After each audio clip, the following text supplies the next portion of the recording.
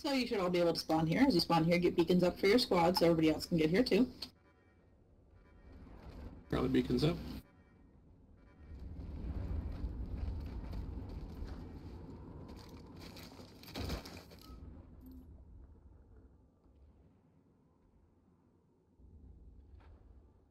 Okay, we'll give it just a few seconds for everybody else to get here.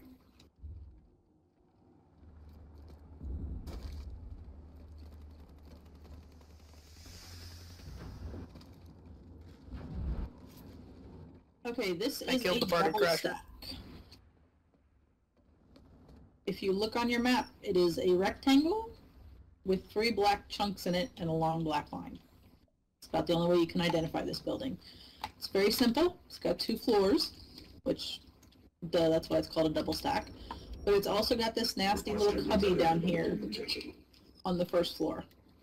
This is where enemies like to hide and gather up and kill everybody as they're coming down. It's nasty. Make sure you've got eyes on the cubby. This is another building that it's good to hold from the stairs. You've got good line of sight. You can move up and down easily to shoot out this door here. You can move back up and hold the top door here. And this window that people like to shoot in, that's another nasty window, suicide window. But the biggest pitfall of this building is always the cubby. That's where they always come in, they amass in the cubby. Pretty soon you've got 25 people in there that push out and wipe the whole thing. So make sure you do have coverage on that cubby, that they can't group up in there and create a push. Fairly simple building to hold though. There's not a whole lot to it. Sometimes this window here is open, sometimes it's not. But it's a fairly simple one. Usually the point is right where I'm standing in this building. That's typically where it's at. So just watch that. You don't need to be standing on the point, but there's usually a lot of cover in different servers and the panels and everything. You can get some good cover from the windows and the doors to make sure they can't easily shoot in and kill you and push into the point. Alright, let's move down here to the next building, where the point is actually at here. Watch out for the Galaxy and Cinder over there. Yeah, we got some guys coming for this base. That's alright, good luck to him. Oh.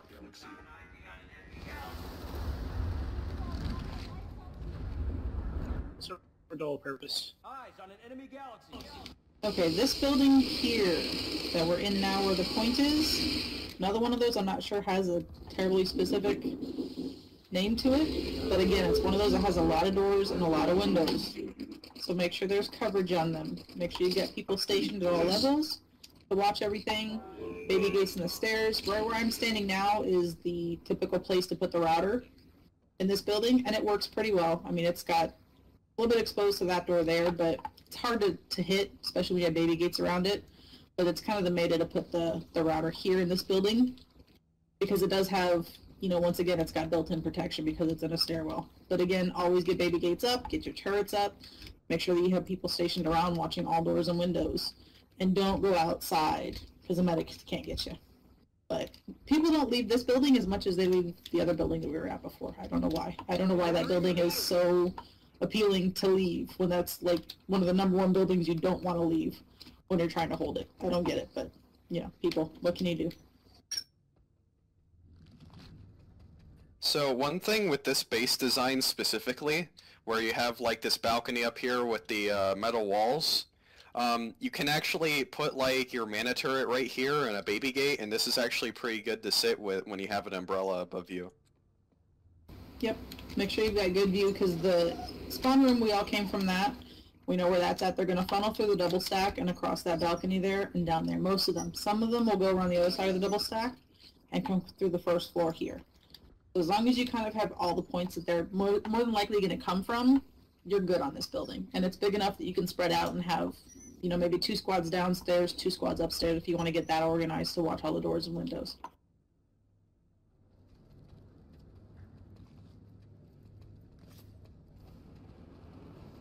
Okay, we good? Any questions?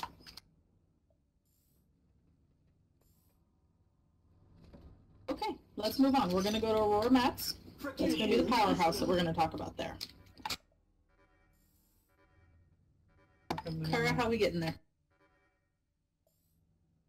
So I was hoping, Charlie, could you pull some Sunders from possibly Esper Research Station? If you, I do see a our presence, but you should be able to spawn there. And then the rest of us, we're gonna meet up at Warp Gate, and we're gonna pull some Valkyries because we're gonna practice a point drop.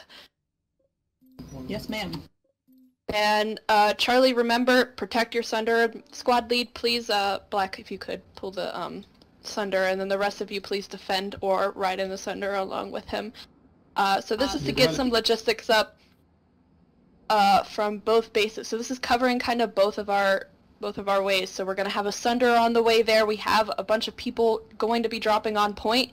And this is just a really good way to get a platoon there. Notice how I'm saying not everybody pulls Sunders, because sometimes there can be too many Sunders and we don't really need that many. So, and it's much more efficient to get people there by Valkyries. So you spawn into your squad Valkyries through the map screen. Well, on the left-hand side under deployment, squad spawns.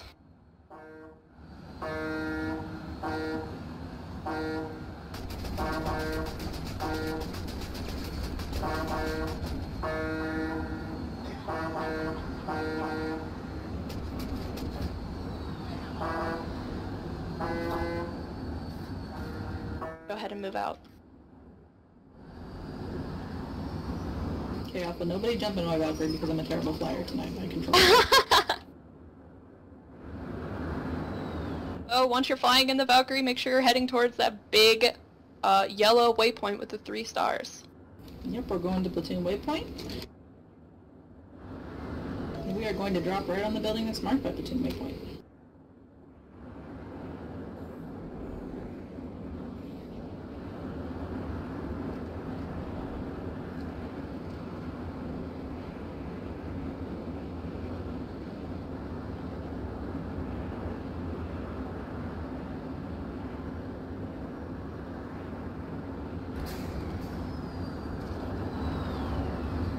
Charlie has arrived.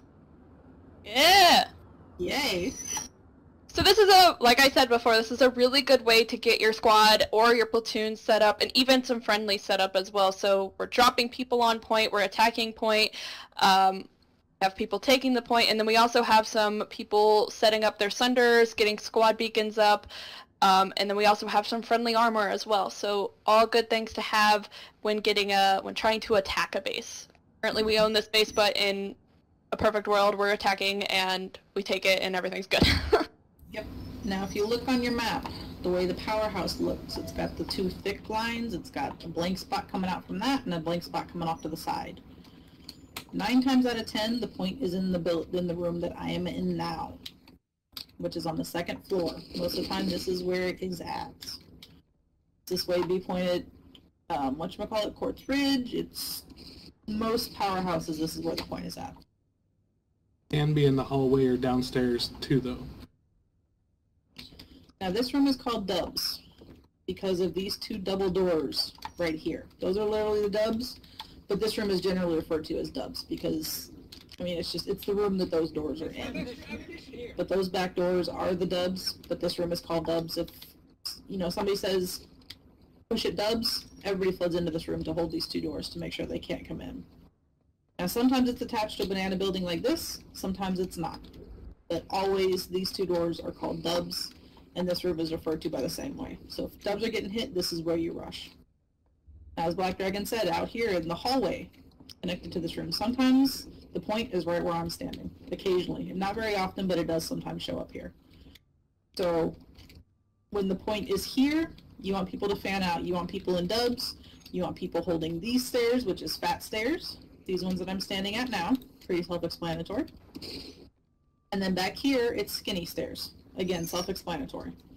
So you want to make sure that the entrances to where the point are is covered.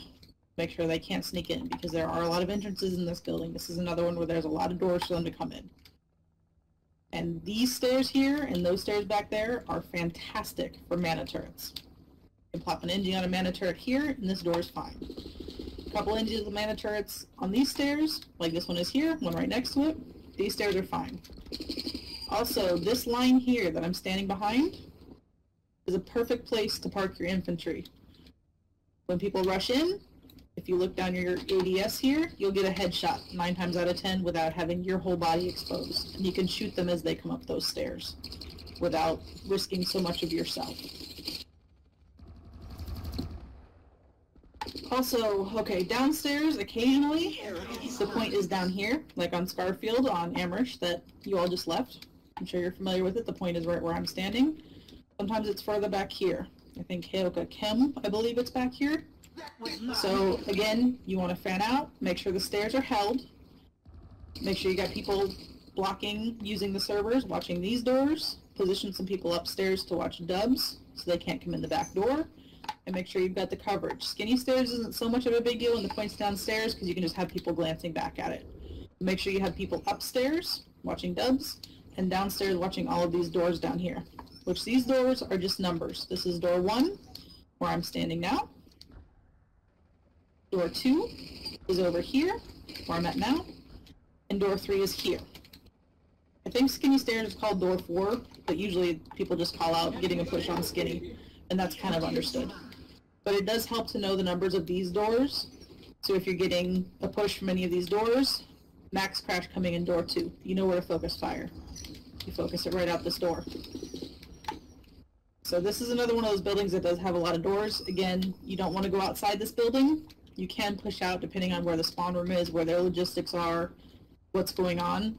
But generally, there's so many doors in this building and it's so huge, you don't want to lose your entire platoon outside because you will lose this building. It's very easy to push and has a lot of directions to push from. Any questions about the powerhouse? Something I do want to add before anything else happens. You said on Fat Stairs that there's a line where you can just have yourself stationed so you don't get your body exposed. Skinny Stairs, I'd say this line right here would be like the same angle, so your body, not your whole body, isn't exposed to your enemy fire, and you're still able to go for the headshot. Yeah, it kind of is there. Skinny Stairs works a little bit differently though, because most of the time there's going to be a baby gate here and somebody with a mana turret sitting right behind it shooting out. So precise coverage on Skinny Stairs is not as important because really you can only fit like 3 people in this doorway. And I'm usually like this, crouching down, shooting around a baby gate to shoot out. But it's a good tip because most pushes come from Fat Stairs. They don't want to funnel somebody through a small door like Skinny. They want to funnel people in through Fat Stairs. So this line here that you're standing at to get those headshots, that is an important one. You know, you're going to have your NGs with the turrets up here like this, which is fantastic, but the people that are in infantry, it's best that they stand back behind this line to get those headshots. Yep. One thing I'd like to add for these doors up here, near the Fat Stairs, especially if the point room's in this room, I would never tell you to put baby gates at these doors right here. Yeah, no. Baby gates on the interior doors, not a good idea. Yeah, these doors specifically just stop your platoon or your squad from spreading out into this hallway and covering Skinny and Fat. Yeah, it's not a good idea to put baby gates in interior doors, generally as a rule. There are some circumstances where it is okay, but generally in doorways you want to keep baby gates at the exterior doors to block their pushes from coming in, and again, to contain your cats from flowing out as quickly and as massively as they will. So I do actually have a question about the doors as well. So I hear a lot of people say like, oh, don't put the gates in the doorways. So for the doorways, like how far back should you put the gates so it defends your guys very well, but they can't actually be used by the enemy very effectively? I would say for public platoon leading, it's fine to put the baby gates in the doorways. You're trying to herd your cats and contain them where you want them. So any kind of barrier you put to them wandering around where they're not supposed to be, in my book, is a plus in public platoon leading. I know that some groups like B-Way or Hunter Killers, they've got their own very minute rules for running their squads and platoons. That's very much more micro tactics than general platoon leading requires in a public platoon setting. Router locations. I have a suggestion for a router location that has worked great for my outfit in the past, and that is Skinny. Right in the Skinny door skinny hallway right here. That's a common place to put it. You can put like a whole bunch of stuff on top of it, including, say, a flash, and it will hold, especially in bases where Skinny is facing away from the enemy spawn room, like in Dahaka Southern Post. Yeah. Those bases, I think this one will work. There's a few different places in a powerhouse where you can make a router work. That's one spot. Where I'm standing is another spot, depending on if they've got multiple servers in here blocking some of the flow of grenades and stuff. This back corner where this point is, I've seen it there quite a bit, and it works very well. Again, depending on where servers are set up here and these panels are set up, it offers a lot of organic cover. Sometimes downstairs works very well too, depending. There's some of these powerhouses where the skinny door is closed. It's not open. So right in this skinny doorway, a router's perfect. It's got some natural coverage once again, and it's not easy to get to kill off. Sometimes this corner works. You have to look at the individual building and judge it for what's inside here already, and look for the cover that's already built in, and go from there and put your baby gates up and build on that.